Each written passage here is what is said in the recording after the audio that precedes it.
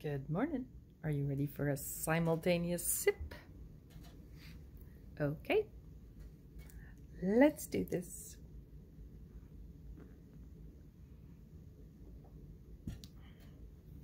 So I am reminded today of the energy of oneness. And to celebrate that life never ends, it simply changes form. And you have to give up judgment, accept blessings, and return to the idea of divine union with others. That's still from Pam Grout's book.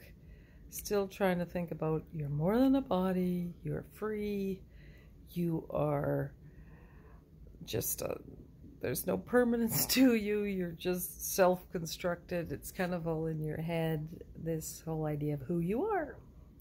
So it's deep again. It's still reviewing a concept that I've been talking about sometimes on my morning sips with you. I'm also reminding you that it's a beginning of a new week, beginning of school for lots of people. And so I'm refreshed and happy that I am home here, able to sip with you, and trust that everything's going to be okay and that the struggles are going to be overcome. The journey is going to be met with really good people. I hope that everything goes okay and we're able to survive.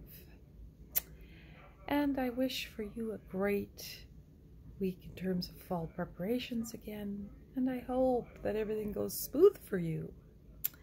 And may you have a fun-filled, creative week. That's what I'm hoping for as well. Okay, have a great one.